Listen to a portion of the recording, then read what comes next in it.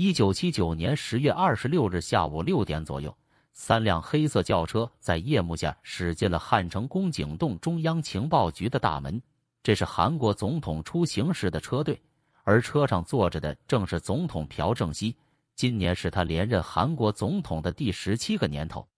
今天一大早，他就飞到中清南道唐津郡参加了一个防潮堤坝的剪彩仪式。按照惯例，朴正熙每次去地方巡视回来，总要去宫井洞中央情报局餐厅吃喝玩乐，以消除疲劳。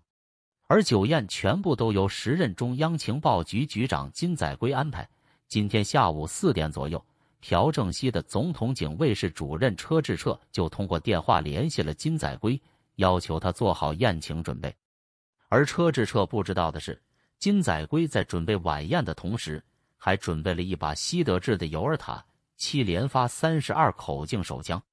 这场晚宴和往常一样，一直到晚上7点40分还在继续。朴正熙的身边一左一右坐着2个年轻貌美的陪酒艺妓，他们陪着朴总统看着电视里播报的总统白天视察各地的新闻。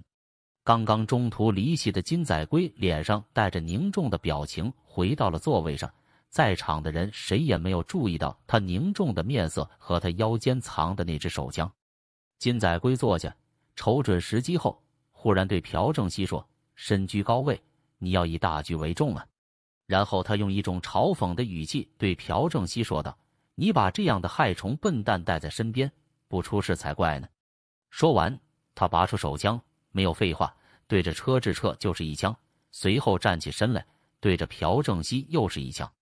车志彻并非普通人，金载圭第一枪只是击中了他右手腕，而朴正熙则被突然的枪声搞懵了，还没来得及闪避，金载圭开枪后，子弹穿入朴正熙的右胸，巨大的冲击力将他推到了左边，倒在了一个艺妓的怀里。紧接着，他发出了一声闷哼，血流如注。倒在地上的车志彻趁着朴正熙被枪击的空当，机警地想爬到旁边的卫生间躲避。金载圭转过头对着车志彻扣下了扳机，可是枪卡壳了。就在这时，宴会厅的灯突然灭了，一片黑暗中，倒在艺妓怀里的朴正熙拥有了他最后喘息的机会。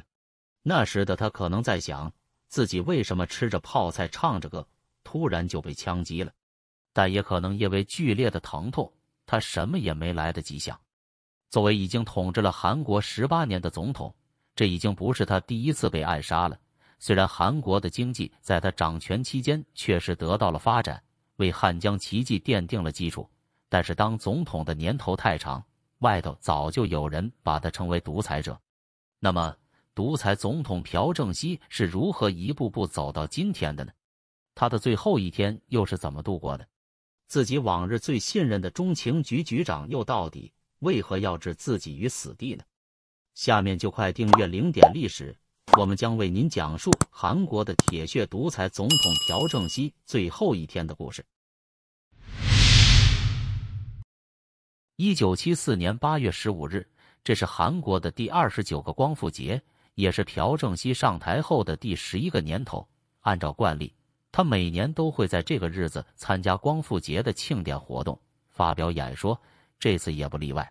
朴正熙和他的夫人陆英修在上午10点如期出席了这次庆典。他们这一天的行程很忙碌，庆典开场结束后的11点，他们还要参加韩国耗资数百亿韩元打造的首条地铁开通典礼。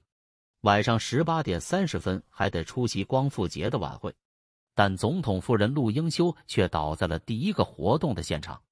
电视荧幕上没能出现他现身在地铁的开通仪式和晚宴上的画面。庆典开始后，按照预先的安排，朴正熙开始了自己的演讲，但就在庆典开幕不到半个小时，台下突然传来一声沉闷的枪响，但现场的嘈杂和掌声盖过了消音器的枪声，竟然没有一个人发现危险正在悄然逼近。紧接着，一个黑衣男子急速冲向主席台，伴随着一阵密集刺耳的枪声，军队出身的朴正熙非常灵敏，马上就意识到危险降临。在当时现场拍摄的画面中显示，他迅速地躲到了演讲台的下面，精准避开了凶手的子弹。但坐在主席台中央的陆英修却没那么幸运，他身中2枪，血染当场，其中一颗致命的子弹射入了他的头部。迅速反应过来的保镖很快就将凶手文世光制服，而后朴正熙继续镇定，将演说发表完毕。陆英修则被迅速送进首尔国立大学医院，手术抢救无效后，于当晚7时去世，终年49岁。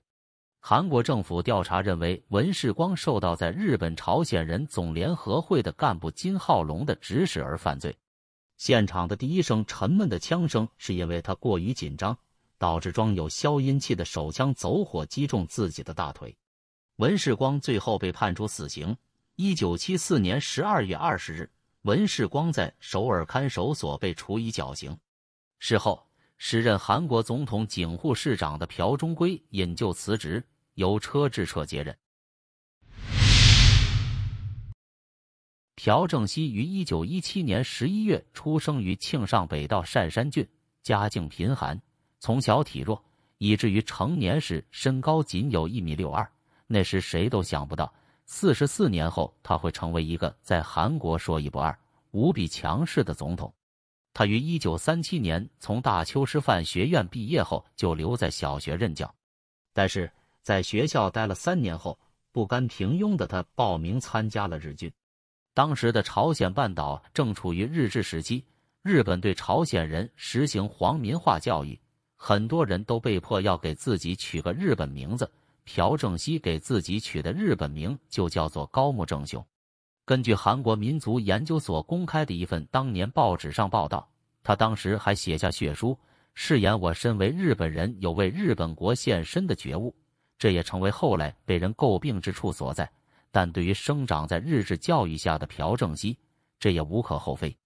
不管怎样，朴正熙从此开启了他的军队生涯。他在最开始加入过日本的关东军，在日本战败后还曾改名加入国民党军队，后来被查实出身份后，于1946年遣返回南韩，同年加入国防警备队士官学校。日治时代结束后，在日治时期的那些朝鲜本土军官们摇身一变，成了南韩军队的核心力量，而朴正熙就是这其中的一员。也就是从这开始，他在南韩军界开始混得风生水起。从1949年起，特别是韩战以后，他更是连年升迁，到1960年时已担任第1军管区司令、陆军本部作战参谋次长和第2军副司令，成为韩国军界响当当的军头。日军投降后，美国支持的李承晚政权虽然在名义上实行民主政治，但实际上是任人唯亲，厉行警察恐怖统治，满口政治道德口号，私下里大搞选举舞弊，重要的是经济发展的一塌糊涂，民不聊生。最终在1960年，南韩爆发了419学生革命，李承晚政权被推翻，85岁的李承晚逃亡到夏威夷檀香山，第1共和国倒台。419革命后，以民主党为首的第2共和国于1960年8月成立。但由于以尹普善为代表的民主党旧派势力和以张勉为代表的新派势力之间的内斗，第2共和国不仅没能带来民众所期望的安定局面，经济也每况愈下。政府的无能引发民众的强烈不满，韩国持续爆发大规模的游行示威，政治经济形势一片混乱。在第2共和国短短的9个月中，有95万人参加了1836次游行示威。运动中的学生们甚至喊出了请金将军南下的口号。于是，甚至乱世出英雄的朴正熙出场了。当时在军中已经有一定威望的他，带领着一群忠实于自己的心腹们，于1961年5月16日悍然发动了军事政变。随后在短短的3个月时间内，以反革命罪名清除了政治和军事上的障碍和威胁，牢牢将政权控制在自己手中。这个举动震动了全世界。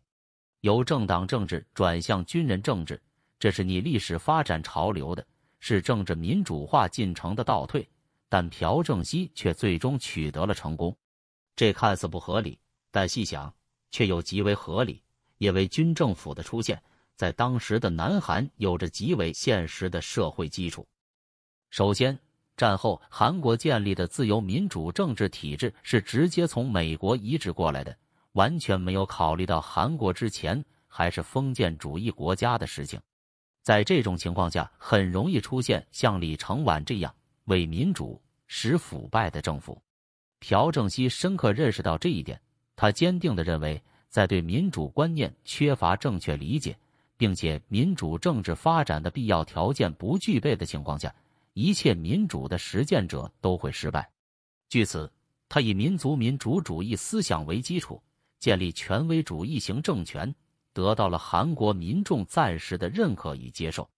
其次，经济落后和生产力水平的低下，为韩国权威主义政治奠定了基础。当时韩国的大多数处于贫困线挣扎的国民都认为应优先发展经济，改善生活，民主要求被自动地放在后面。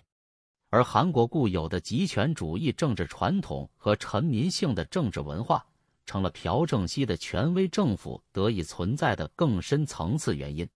从外部来看，在战后美苏的冷战中，朝鲜半岛是南部资本主义与北方共产主义抗争的前线，美国需要南方有一个强有力的政府与北方政权对抗。美国参议院早在1959年就在昆仑报告中提出了对于韩国政党政治失败后用军人政治来接替的意见。可以想见，朴正熙的军事政变事实上得到了美国的默许和一定程度的支持。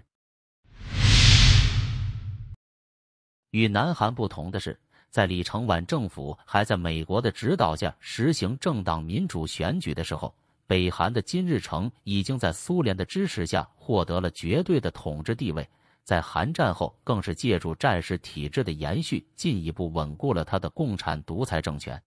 因为日战时期的发电站、工业设施等都集中于北方，再加上50、60年代中苏对北韩的经济支援，使得北韩在重工业的发展上加快了步伐，所以那时北韩的经济水平是远超南韩的。不管是怎样的统治，最后还是要从经济发展上进行最基本的比较。在李承晚都自叹南韩的经济水平连糊口标准都达不到的背景下，38线以南的人们最迫切的问题是解决温饱，并发展起能抗衡北方政权的经济实力。无疑，军人出身的朴正熙也是深知这一点的。他的第一步是建立一个行之有效的权威政府。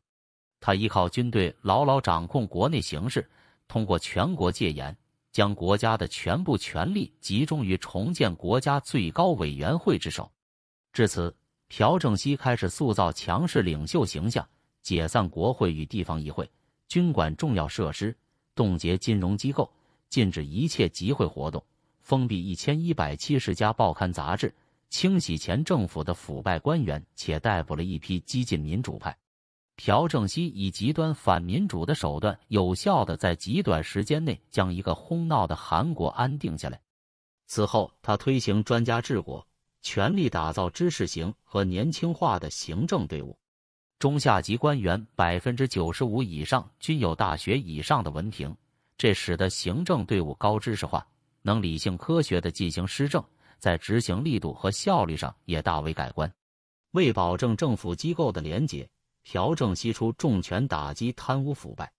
在其执政期间，始终将反腐败当作工作重点，韩国政府每年惩处的官员都在5000人左右。在他的努力下，韩国建立起了一套现代化的人事管理制度，官员建立政绩档案，有功必奖，有过必罚。同时采取一些高薪养廉的措施，韩国政坛风气为之一新。他通过权威主义政府，快速将社会纳入到一个正常的轨道，人们通过正常渠道就基本能够实现自己的目的，当然就会对于风险过大的腐败避而远之。另外，朴正熙个人的廉洁作风也起了很好的示范作用，他的廉洁作风即使是他的政敌也不得不佩服。短时间内，朴正熙就在韩国建立起一个适应现代化需要且有效的高知识化与廉洁化的权威政府，使他得以迅速动员全国的人力物力，开展轰轰烈烈的经济现代化运动。朴正熙在夺取政权之初就明确表示，经济第一主义作为政府的全部工作，倾全力实现国家的经济现代化。实际上，他也是这么做的。针对韩国国内市场狭小，发展工业所需原材料与技术设备多需进口的现实情况，朴正熙提出了出口第一的口号，建立出口导向的经济体系，寻求国外市场支撑工业发展。他把出口作为衡量韩国经济发展的主要指标，每月亲自主持召开一次出口工作会议，采取大力降低汇率，实施出口优惠政策，建立出口工业基地，形成专门的出口区域，并奖励出口成绩优异的商人。他还要求海外使馆全体工作人员要为经济外交工作出力，通过这一系列举措，在极短的时间内促动了出口的迅猛增长。1964年11月30日，韩国出口总值历史上首次超过1亿美元，朴正熙感到极为高兴，将这一天定为国家节日，以此昭示他对商品出口的重视程度。他大胆地将计划经济因素纳入资本主义市场经济发展进程中，实行政府对经济的强力干预。在他执政期间，总共实施4个5年计划。朴正熙领导的经济革命，经过韩国人民10余年的艰苦奋斗，最终实现了韩国经济的高速增长。国民生产总值由23亿美元上升到579亿美元，年平均增长率为 9.6%， 人均收入由87美元上升到1546美元。在朴正熙执政的短短18年内，韩国就有步骤地迅速完成了整个工业化任务。这一成就在20世纪的世界经济史上实属罕见，因而被称为汉江奇迹。朴正熙的经济革命是一场自上而下的由政府主导的经济运动，虽然取得了很大的成就，但也带来了一系列问题。1973年1月，朴正熙以独立发展国防为名，发布发展重化工业宣言后，重化工业大财团应运而生，中小企业根本无法与之抗衡。由此，国家经济生活中官商勾结的弊端迅速出现。其次，财富分配不均，造成贫富差别拉大。由于出口主导型的经济发展依赖于政府硬性规定的廉价劳力资源，使得韩国工人的收入普遍偏低，并且工作时间大幅被拉长，有的工人每天工作达18小时。朴正熙在1961年政变上台时，曾向国民承诺还政于民。1963年，他退出军队，并于当年当选总统。1967年再次当选总统后，则开始策划长期执政，他还是没有避免走上李承晚的老路。1969年10月，国会通过了3选改宪宪法修正案。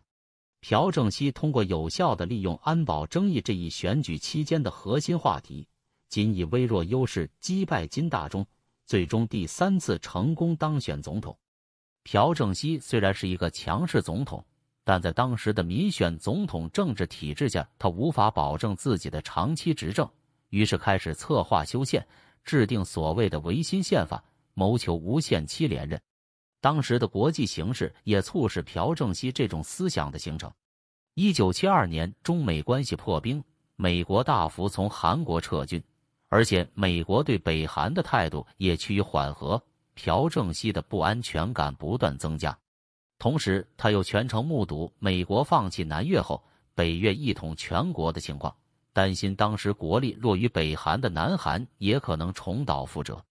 于是在1972年10月17日，朴正熙不顾反对党反对，通过发表为了实现祖国和平统一这一韩国民族的最高理想，韩国需要改革政治体制的特别宣言，发动了维新政变。在全民公决通过维新宪法前，对全国实行戒严，解散国会，禁止一切政党以及全体国民的政治活动，实行对一切新闻媒体的审查等。后来由朴正熙主导组成的统一主体国民会议，制定了旨在选举出新总统的维新宪法。1972年12月23日，朴正熙第3次当选为韩国总统，随后公布维新宪法，他的出台标志着维新体制正式启动。自此，大韩民国第四共和国登上了历史舞台，这段历史被称为维新独裁。政府开始对舆论媒介采用审查制和批准制，国民参与政治、表达民意等诸多政治权利都遭到严格的限制和禁止，并对违背行为规定了严厉的惩罚措施。在维新独裁体制下，总统的权限被单方面扩大，至于立法、司法、行政之上，总统的任期也相应的延长为6年，且没有限制连任的条款，实际上终身执政都成为可能。然而与朴正熙刚上台时不同的是，上世纪70年代，韩国人民的温饱问题已基本解决，并且与国际交流增多之后，国民民主意识大增，要求民主的呼声日渐高涨。但朴正熙却依然坚持经济第一的老一套，继续忽视发展社会福利、缓解劳资矛盾、改善民主和人权状况等问题，逐步引发和积蓄韩国工人、学生、知识分子以及中小企业对其统治政策的强烈不满。这种不满到1979年夏秋之交达到顶点，最终演变成为一场大规模的社会游行和动乱，而这场动乱也使得朴正熙内部发生分裂。此时，已经连续执政17年的朴正熙在韩国民众的眼中俨然已经是一个独裁者了。在朴正熙任韩国总统以来，一共经历了4次暗杀，其中大部分的暗杀都是由北韩的金日成政权制造，这当然不是他被刻意针对，而是他当总统的时间确实太长了。1968年1月23日，北韩124特种部队共计31位特工成功穿越边境，入侵到南韩总统府青瓦台，准备行刺时任总统朴正熙。然而刺杀行动前却被南韩军警惊觉，双方一阵枪火交战，南韩成功击退这批北韩特工，几乎全数的北韩特工都死在现场，仅有1位特工逃回北韩。在此后2年不到的时间，1970年6月22日，北韩第2次暗杀行动再度展开。同样的，这次北韩暗杀斩首行动的对象仍是当时执政的总统朴正熙，但这次北韩没有派遣众多人力部队潜入南韩，而是改派2到3位特工。在朴正熙预计访问国立首尔显忠院的前一天，北韩特务在现场的显忠门处安放威力强大的炸弹，试图一举炸碎南韩总统，让他尸骨无存。岂料北韩特务精心策划的炸弹攻击，由于北韩特工在当天竟不小心笨手的提前引爆炸弹，让朴正熙又顺利逃过一劫，史称国立墓地显忠门爆破事件。而朴正熙经历的第3次暗杀，就是1974年在韩国光复节庆典现场的那场枪击暗杀行动。日籍朝鲜裔文世光虽然没有暗杀成功，但还是成功暗杀了总统夫人陆英秀。朴正熙可以说是福大命大，躲过了3次来自北韩金日成政权的凶猛暗杀，但他终究还是逃不过来自内部的暗杀。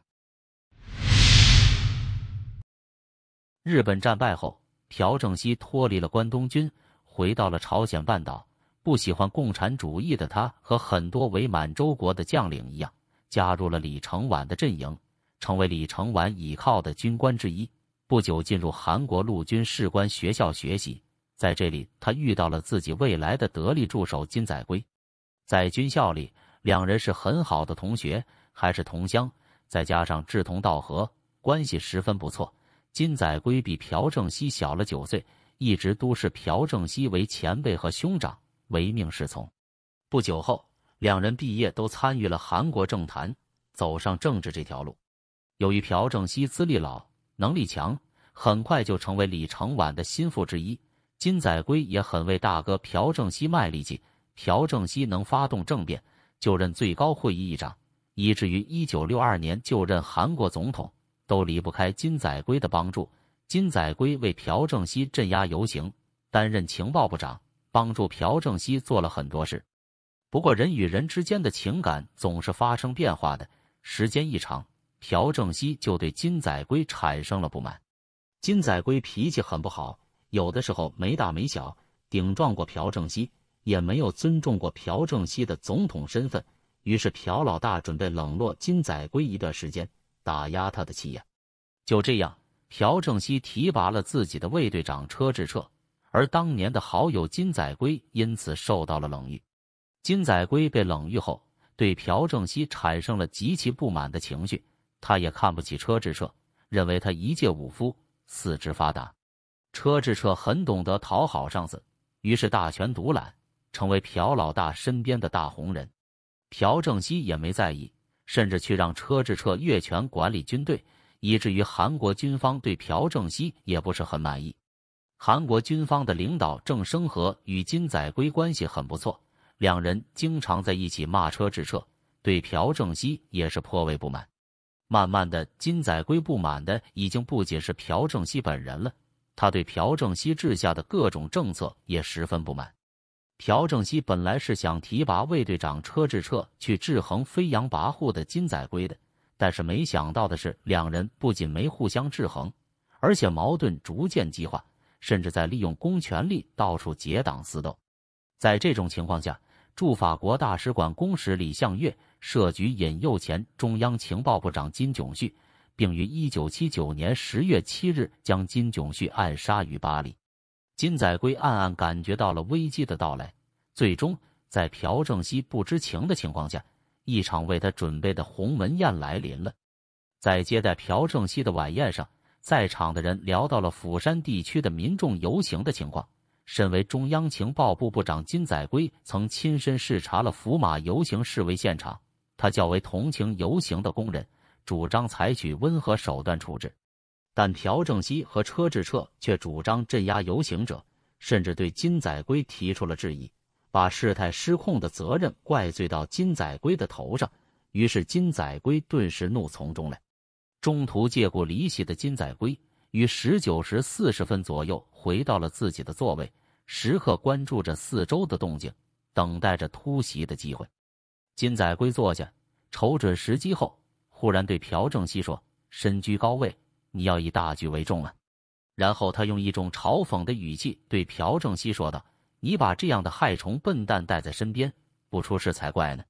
说完，他拔出手枪，对着车智澈就是一枪。车智澈并非普通人，金载圭第一枪只是击中了他右手腕。面对着突如其来的一枪，车智澈没有被吓住，趁着金载圭开枪打朴正熙的时候，立刻爬了起来，跑进了洗手间。朴正熙被枪声吓了一跳，还没来得及闪避，金载圭又开了一枪，子弹穿入朴正熙的胸膛，巨大的冲击力将他推到了左边，倒在了一个艺妓的怀里。按照事先的安排，随着一声声枪响，接待室和厨房的保镖都被解决了，只有一个人活了下来，但也受了重伤。金载圭开枪打倒朴正熙后，又对着冲进洗手间的车智澈开枪，然而他的枪却卡壳了。几乎在同一时刻，整个餐厅的电灯都被关掉了。金载圭扔掉了枪，匆匆忙忙地离开包间，去寻找另外一把手枪。黑暗中，枪声、惨叫声、大喊开灯的声音此起彼伏。灯光猛地一亮，餐厅又被重新照亮了。原来是锅炉厂的人听见枪声，以为是电线串线，所以将电闸拉开了，但马上又合上了。金载圭冲出饭厅，在走廊上遇到了朴善浩，他一把抢过朴善浩的38口径的利布尔布左轮手枪，转身就往包间走去。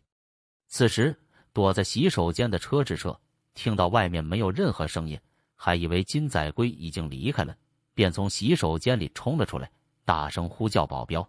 真是冤家路窄，车智澈刚刚走到饭桌旁，迎面撞上了冲进来的金载圭。车智澈连忙跑进了一个四四方方的柜子后面，金载圭抬手就是一枪，因为柜子没有防弹能力，子弹穿过柜子打在车智澈肚子上，车智澈发出一声凄厉的惨叫，倒了下去。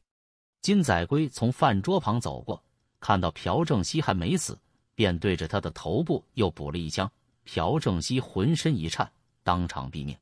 时间定格在1979年10月26日的晚上，朴正熙的独裁统治以一种令人惊讶的方式收场。虽然金载圭被捕了，但当时的韩国政府还顾不上管他，毕竟总统死了，谁正式上任才是大事。朴正熙虽然被称为独裁者，但他与北方今日城市的绝对独裁并不相同。在他执政期间，依然有很多政治反对力量在发展，就是在他的身边也不例外。朴正熙遇刺身亡后，韩国总统权力陷入空缺。在这之后，国务总理崔圭夏行使总统职权，但崔圭夏并不想维护朴正熙的威权统治，而是努力推进民主化进程。崔圭夏的行为引起全斗焕强烈不满。崔圭夏虽然是总统，但他的权力并不稳固，最重要的是他没有掌控军权，这导致了他后来在政变中的失败。全斗焕在1961年朴正熙发动5.16军事政变，夺取国家政权时是全力支持朴正熙的一方。也正是因为如此，在朴正熙执政期间，全斗焕的升职速度像火箭一样，成为了他们那一届军校学员中升迁速度最快的。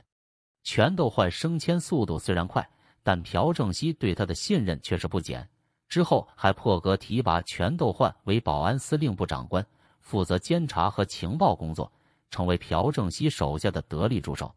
在此期间，全斗焕还创立了一个叫义新会的团体，里面大部分都是军队高层。义新会日后成为全斗焕发动政变的夺权基础。1979年12月12日，已经与崔圭夏产生分歧的全斗焕以逮捕韩军参谋总长为由，发动了双12政变。政变后，军权牢牢掌握在全斗焕手中。